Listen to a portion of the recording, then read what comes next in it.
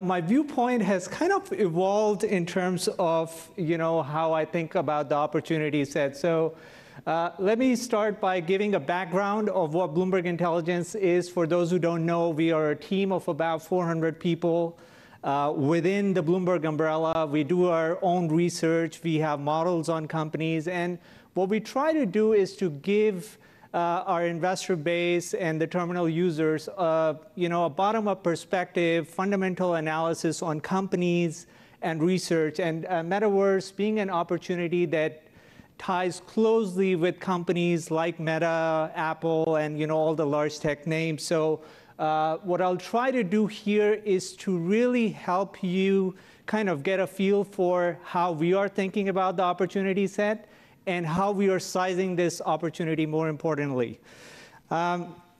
So when I gave this presentation back in April, and it was in Boston as well, there were a number of definitions and forecasts that I have come across, from trillions of dollars, $5 trillion to even more than that. And the underlying assumption that everyone is making when they're coming up with trillion-dollar forecasts for Metaverse is internet is the Metaverse.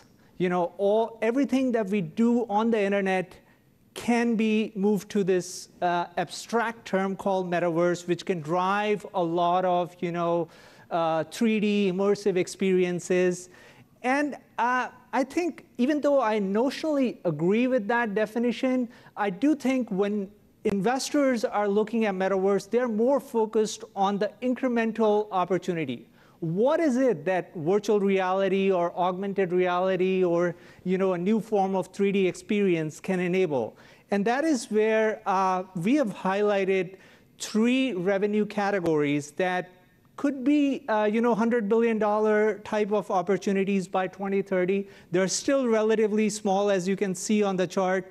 But the more important thing is this is how the companies that are thinking of this concept or coming up with ways to monetize this new concept are focusing on. So we are AR hardware. We know Facebook or Meta has made a big push. Oculus, in fact, last year, they did sell about 10 million units. And I will show a comparison in terms of where it stacks up against some of the other categories like wearables, for example.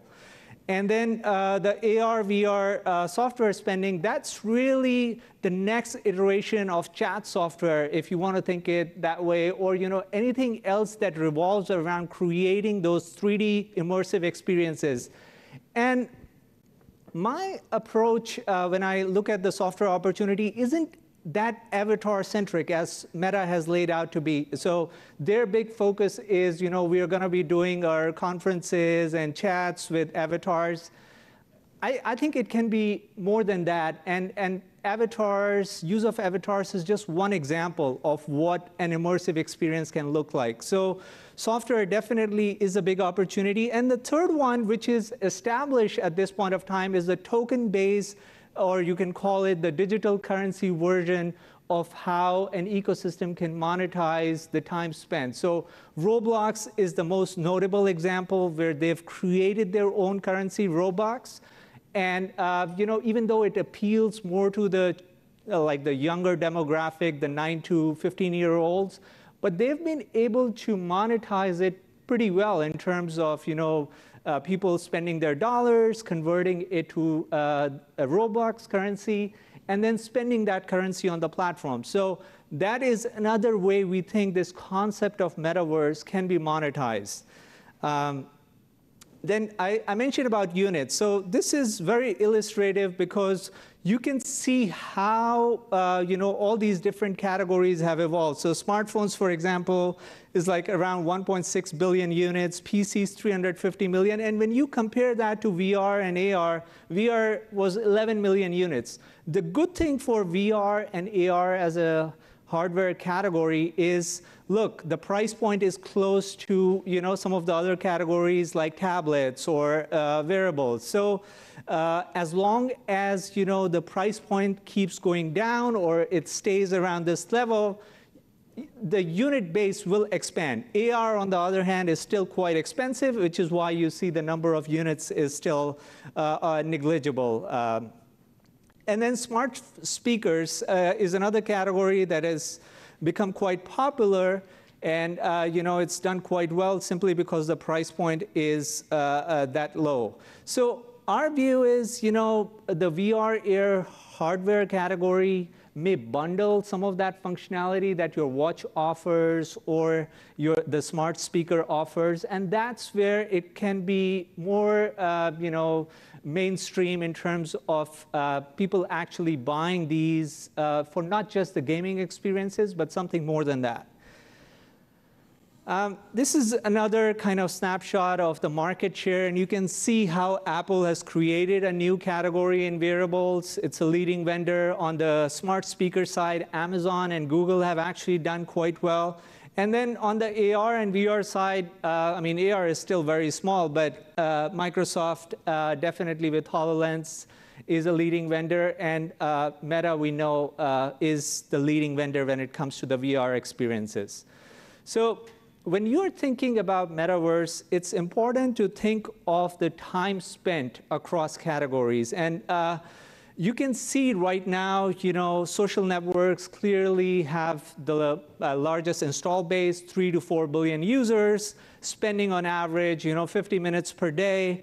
Video platforms have become quite popular, from TikTok to YouTube, and they are kind of gaining market share in terms of time spent. At the end of the day, users have only so much time to spend on, Netflix or social media. And so when you're thinking about Metaverse, you have to think in terms of the overall time spent. And that's why I think it's important to look at gaming as a category, because right now, gaming is the biggest use case for, VR and AR. And it will evolve over time. As I said, chats could have a more immersive experience, but gaming is a good comparison because you can see how much time people are spending on gaming, and that continues to grow because of the pivot towards VR and AR. This is another data point around virtual worlds, as Roblox likes to call it, and you can see that time spent is growing because people, especially in the younger demographic, they find that 3D experience to be appealing. So you can expect, there will be more virtual worlds where if for a particular type of use case or a game, it makes a ton of sense for users to spend some time in simulation and just kind of going through the opportunity in terms of learning, or education could be a big use case. So you could see similar metaverses. I don't think there will be one metaverse. There will be industrial metaverse. There could be an education metaverse. And that is the way to think about the time spent and how it could shake out. I wanted to bring this up because when you look at monetization, right now, majority of the App Store sales are driven by gaming. A lot of the companies use the mobile operating system or the app stores to sell their games. And the app stores take 25 to 30% of whatever the users are spending. So that's a take rate for the platform. And that has caused a big shift from the consoles to the mobile operating system or the app stores. We think similarly, you will see a shift towards VR and AR, although not of this magnitude where, mobile app stores have taken almost, I would say, mobile app stores make up like 70% of the gaming revenue. So you're not going to see that kind of shift, at least in the next 3-4 years, but clearly there will be like a platform shift when it comes to gaming. And this is another data point around how gaming monetizes so much better than social media. So you can see the average revenue per daily active user is much higher for gaming compared to social media, although social media has a much larger base. So clearly, once you have a platform and you have engaged users, as Roblox has, you can monetize it using currency and you can monetize it using ads, which is what Roblox is doing now. So monetization happens fairly quickly once you have users who are engaged, and all these experiences are quite immersive. So that way, you're not going to have people log into the platform and then come out of it quickly, because you will end up spending a few minutes every time you log into the platform. This is a survey that we did in terms of how VR and AR is a gateway to the metaverse. And again, the major use case is still gaming. Although with Meta really kind of making this big pivot, you can expect the social media apps will have a lot more of VR and AR type of experience, where if you are looking at your feed and if you're using a VR or an AR device, you will have a much more engaging experience, even if you are consuming a photo or a video. And so e-commerce is another kind of use case that is emerging more and more. A lot of these apps and websites do have a 3D kind of aspect to it. And if you are using this enhanced virtual reality or augmented reality headset, it will give you a different experience, more immersive. So clearly, VR and AR is being used more and more. The one kind of drawback that we are seeing is you will have content issues when it comes to AR and VR. And I have another slide after this where it shows you that even though the VR and AR headsets have been around for about 5 years, and Meta launched their version of the App Store back in 2018, they haven't been able to grow the content very well. And there is still limited availability of content. So that's where the video game ecosystem comes into play. There are all these gaming publishers. And then what Microsoft is doing, for example, by buying Activision, is really bringing in a lot of that gaming content. Because how do you create these 3D experiences? You need some sort of an anchor point in terms of what is out there that is kind of a 3D version of what people like to kind of use in those experiences. And so the gaming publishers are very good in terms of content. Disney, for example, also has a lot of content that they could leverage for building their own metaverse. So this is the comparison, as I was alluding to. Apple App Store was launched in 2007, and you can see the number of installed devices in the first 3 years, 115 million. Contrast that with Meta, it's still a very small install base. And the number of apps at the 3-year mark was over 250,000 for Apple. It's around 1,000 for Meta. So clearly, things have been slow in terms of the adoption, and we know that. And it may very well take more time, because when you think about the VR form factor, people can only use it for half an hour, and the headset is heavy, so the form factor needs to evolve, as well as the content needs to grow. One area where we feel extremely positive on the software side is just the 3D design software. Even if you're not going to see, a big adoption curve, companies are investing in those 3D experiences, and that's where software will be one of the fastest growing categories, and especially the software tools that enable the 3D design, like an Autodesk or Procore and Ansys. They will be in high demand because you are using those for simulation and design. I'll quickly go through the use cases, but you can go through the slides later on as well. Look, I think for these 3D experiences, you need the connectivity, and that's where companies like Verizon, AT&T, they will clearly require. Meta has to partner with them because they can't enable the connectivity. So for the 3D experiences, you need the connectivity, and that will drive a lot more use cases.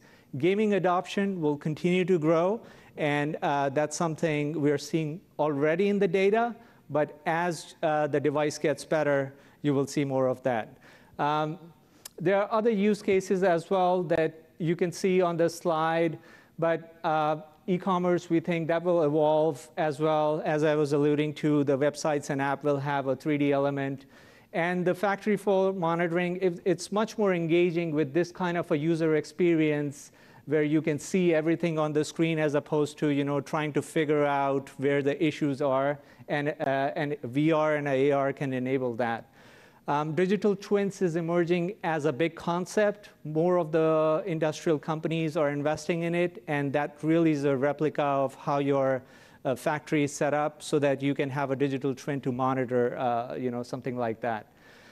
So these are the top metaverse players by different categories. You can see that on the application side, Roblox, Microsoft, and 3D design software, as I was mentioning, and then semiconductors. That will be huge to enable a lot of these experiences and connectivity, as I referenced earlier. So here are my key takeaways, that VR and AR glasses are the gateway to the metaverse, even though the term is used quite loosely. Cloud and edge will enable a lot of the data to be translated into insights. And AI, look, right now, social media is all personalized. So AI will have a big play in terms of driving the experiences on the metaverse. And everyone will have their customized feed, albeit it will be more 3D immersive. And a lot of the boring tasks will be automated as a result of the advancements that we are making on the metaverse. So I will be around if anyone has any questions, happy to answer that. But thank you all for listening.